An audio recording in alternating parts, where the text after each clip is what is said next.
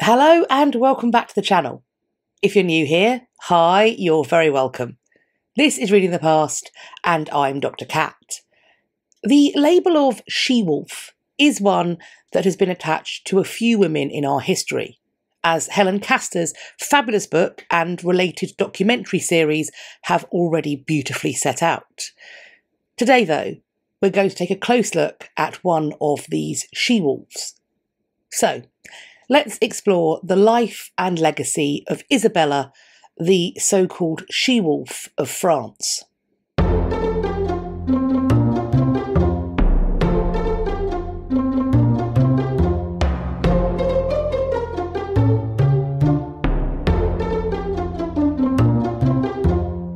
Isabella was born in 1295. Her father was Philip IV of France. He was also known as Philip the Fair. Her mother was Joan, Queen of Navarre. When Isabella was around 2 or 3 years old, it was suggested that she marry the son and heir of King Edward I of England. This was Edward of Carnarvon. Their marriage was suggested to form part of an Anglo-French treaty. Edward of Carnarvon had been born on the 25th of April 1284 at Carnarvon Castle, hence the name that he was being known by at this time. And thus, Edward of Carnarvon was around 11 years older than Isabella. This couple were formally betrothed in the spring of 1303, which would have made Isabella around 7, but probably about to turn 8. Now, on a connected side note, William Wallace, also known in the world of film as Braveheart, was executed on the 23rd of August 1305. So that means at a time when Isabella was around 10 years old and still living in France. King Edward I died on the 7th of July 1307, and his son succeeded him to become King Edward II. At once, he set about attempting to find ways to stabilise his new place as king. A diplomatically advantageous marriage, followed by a joint coronation, would certainly have been seen as a good start, and so Isabella and Edward were married at Boulogne on the 25th of January 1308. Isabella would be turning 13 later that year, while Edward would be turning 24. Prior to this wedding, Isabella's father had successfully negotiated an increase in his daughter's dower assignment from Edward. But the disputes over Aquitaine, which Edward was the Duke of, rumbled on. These disputes would, however, not be the only source of tension in relation to this union, though. By the time Isabella was crowned, alongside her husband at Westminster Abbey on the 25th of February 1308, Edward had caused offence. This was due to the preferential treatment that he had shown to his favourite, Piers Gaveston. I have made a video on Edward II's favourites that I will be leaving linked. Edward II had chosen to leave Gaveston as his regent while he made the journey to marry Isabella and then bring her back to England as his wife and queen. Edward had chosen to send their wedding gifts to Gaveston. At the coronation, Gaveston had been permitted to carry the crown of St Edward the Confessor into the abbey before the king. Gaveston also redeemed the katana sword and placed the spur on King Edward's left foot during this ceremony. And going further still, at the celebrations after this coronation, Gaveston peacocked about the place in the very finest clothes and monopolised the king's attention. Isabella's uncles, Charles and Louis, were at this coronation and they were furious at the disrespect that was being shown to their niece. Isabella herself was seemingly similarly unimpressed. Now, she was young, but let's remember that Isabella had been born and raised to be royal. From her very earliest years, she would have been taught how to be a queen consort and a mother of future kings. She would have been made keenly aware of her role and her responsibilities, but also of her rights and prerogatives. Gaveston, she no doubt would have been well able to recognise, was behaving in a way that made him akin to a usurper of her rightful place. If we fast forward to the 16th century to take a look at Christopher Marlowe's play Edward II, we soon see that the audience is, at first at least, presented with a very sympathetic portrayal of Isabella. We meet her at this moment following the forced exile of Gaveston. Now, this would otherwise have been a cause for Isabella to celebrate. However, Marlowe presents us with a queen who is being blamed for the misfortunes of her husband and his favourite. This is a queen who is being abandoned and reviled. She delivers the following speech, quote, "O miserable and distressed queen, would, when I left sweet France and was embarked, that charming Circe walking on the waves had changed my shape, or, at the marriage day, the cup of Hymen had been full of poison, or with those arms that twined about my neck I had been stifled, and not lived to see the king my lord thus to abandon me. Like frantic Juno, will I fill the earth with ghastly murmur of my sighs and cries, for never doted Jove on Ganymede so much as he on cursed Gaveston. But that will more exasperate him. I must entreat him, I must speak him fair, and be a means to call home Gaveston. And yet he'll ever dote on Gaveston, and so am I forever miserable." However, Isabella did manage to carve out a place for herself as Edward's queen. The traditional role of queen as intercessor was one example, one way in which she was able to do this, because Edward II would often bestow pardons, favour and rewards in the way that she requested and directed. Additionally, although no children were born in the early years of their marriage, it has been suggested that this may have had as much to do with Isabella's youth at the point of their marriage as it did with Edward's reported preference for Gaveston's bed. Because sure enough, Isabella and Edward's first child, a son, named Edward like his father, was born on the 13th of November 1312, when Isabella was around 17 years old. When she had been in the early months of this first pregnancy, Piers Gaveston was captured and killed by his enemies. He was beheaded by them on the 19th of June 1312. As for the royal couple, more children would follow. John was born just over 3 years after the birth of Edward on the 15th of July 1316. Eleanor followed in July 1318, and then Joan was born in June 1321. Edward II may have complained that this marriage had not resulted in the precise expected peace between France and England. Isabella may have been mortified by her husband's more rustic pursuits. Apparently the king liked to row his own boats, dig his own ditches and thatch his own roofs. These were pastimes that he had begun while still a prince, and all of this, for some reason, led some people to insinuate that he was not really the son of King Edward I. Nevertheless, it was Isabella who was at Edward's side, showing support for his national and international policies. Isabella was attempting to smooth relations between her husband and his barons, just as she was working to realise a peace with France. Before long, though, she would be faced with an even greater challenge, and to her honour, an even greater affront than that had ever been presented by Piers Gaveston. Because by the late 1310s, there was a father and son duo on the scene. I'm talking about the Dispensers, who I do also discuss in that video on Edward's favourites that I'm going to be leaving linked in my description box. These Dispensers were inflaming tensions, both in the royal marriage and also in the royal court as a whole. As the threat of civil war loomed, Isabella adopted the traditional and expected posture of queenly intercession. She knelt before her husband and begged with him to make peace. She wanted him to come to terms with the very barons who were calling for the exile of his new favourites, the Despensers. Edward was most displeased by this intervention on the part of his wife. This displeasure did not, however, prevent Edward from taking action when Isabella was refused entry to Leeds Castle in Kent on the 13th of October 1321. As a result of this refusal of access, the Queen's party became involved in a fight in which a number of her men were killed.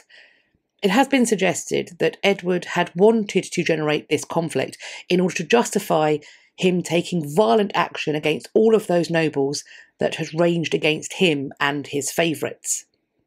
As it would turn out, Edward would get what he wanted, namely the Despensers by his side. As for Isabella, she soon found that her access to her husband was being reduced. And then, as tensions with her native France increased, she found that she was being approached with distrust, as if she were nothing more than an enemy agent on English soil. Soon the order was given that her lands should be seized. Her access to money would be reduced. Her household was to be pared back. Indeed, her friends from France were sent away, and those who remained were there to spy on her and surveil her. Her influence over her children was deemed suspect, and so her contact with them was also reduced. It has been suggested that Isabella's behaviour over the next few years, in the face of this frankly fairly profound insult, lulled her husband and the Despensers into a false sense of safety. It led them to believe that she had been sufficiently humbled and that she would do exactly as she was told. And perhaps this was her intention during this time, that she feigned compliance until she could see a way to alter her situation. However, it is of course also possible that Edward and the Despensers were simply seeing what they wanted to see in the hopes that they might be able to alleviate what looked like an ever-worsening situation. Because in 1324, a French army that was being led by Isabella's uncle took control of Edward's ducal land in Aquitaine. In response to this, Edward then launched an attack on Aquitaine in the hopes of asserting his rights there. Now, conflict is an expensive business, and it's also a dangerous one. It's all the more dangerous if the monarch that is engaging in that overseas conflict happens to have a rebellion-minded nobility at home. So, Isabella presents herself as a loyal, biddable intercessor who can work with the King of France, who was, of course, by this point, her brother Charles IV. In March 1325, Isabella, along with her now restored household, travelled to Paris to discuss peace. Her brother Charles was prevailed upon to agree to accept the homage of Isabella and Edward's eldest son, Edward, following that boy's elevation to the titles of Duke of Aquitaine and Count of Ponthieu. So, with all that being done, the heir of England was sent to join his mother in Paris in the September of 1325, and I'm sure no one is going to be surprised to learn that after this, with her son by her side, Isabella refused to obey her husband's command for her to return to England. Her brother supported her in this refusal. Brother and sister were calling for the exile of the Despensers from England on the premise that Isabella's life would be under threat from them, and indeed from Edward, which, in fairness, it could well have been. At this time, France was also playing host to certain disaffected, displeased, indeed outright angry English barons. People who had fled the English regime or who had been forced into exile by it. One of them was a man called Roger Mortimer. Isabella and Roger soon became lovers, and before long they were making plans to return to England and take control there. At the start of 1326, Isabella arranged a tactically advantageous marriage for her eldest son, Edward. He married Philippa of Hainault. She came with a dowry that served to be more than sufficient to hire a substantial mercenary fighting force. On the 24th of September 1326, Isabella, accompanied by numerous English exiles and also that mercenary fighting force, made landfall in England.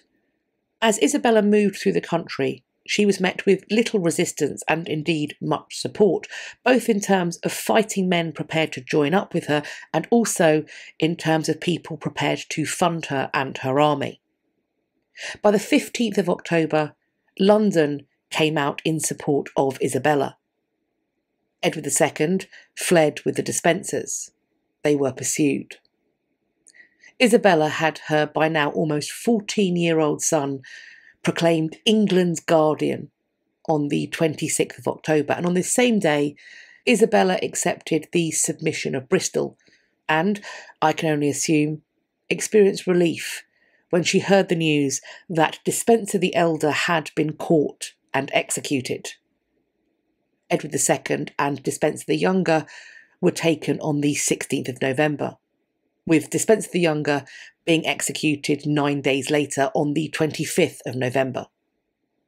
Edward II was encouraged, or perhaps that should be, was enforced to abdicate from his throne in favour of his teenage son. This happened at the start of the next year, 1327, and the coronation of King Edward III took place on the 1st of February.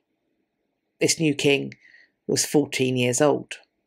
There were plots that sought to free Edward II and return him to his throne, and Isabella would almost certainly have recognised that her husband was a continuing source of danger in her life. We aren't sure exactly how it happened, but on the 21st of September 1327, it was announced that Edward II had died at Berkeley Castle. Almost certainly, I think, as a result of foul play, something that had, no doubt, been orchestrated by those who were responsible for wresting the crown away from him in the first place. Christopher Marlowe would immortalise the accounts of Edward's death that were set down in the chronicles of the day, including Holinshed's Chronicle. According to these accounts, and indeed according to the play, Edward II's death was caused by a red-hot poker being forced into his fundament and up through his bowels. It was suggested that this method of death was chosen in order to avoid there being visible marks of violence that could be found on Edward's body. So, in turn, the new regime could feasibly say that this former king had died of natural causes, which, of course, it's entirely possible he did do, however convenient that would have been. Nevertheless, this same natural-appearing result could, as an example, be obtained by simply denying the prisoner anything to drink. There is no need to involve the red-hot poker. Instead, I believe that it was designed to be a form of posthumous shaming for the offence, as it would have been seen during the period, of sodomy. So these accounts then are an attempt to make it seem that Edward II received a justifiable punishment that befitted his crimes. Edward III may have been king, but it was his mother Isabella and her lover Mortimer that actually ruled in his place. Now, a key reason that Edward II's favourites had been so unpopular, and by extension had made the king himself unpopular, was because of their greedy acquisition of lands, revenues and authority. Isabella and Mortimer soon started to make the mistake of replicating this behaviour themselves. They, like the previous regime, would soon garner the ire of the warlike barons. Then, on the night of the 19th of October 1330, a group that was being led by King Edward III, who was by this point around a month shy of his 18th birthday, managed to sneak into Nottingham Castle and surprise Isabella and Mortimer. The following day, on October the 20th, 1330, King Edward III issued a proclamation that he had taken the government of his realm into his own hands. The next month saw the execution of Roger Mortimer as a traitor. As for Isabella, a brief period of being held under guard soon gave way to life as a respected Queen Dowager.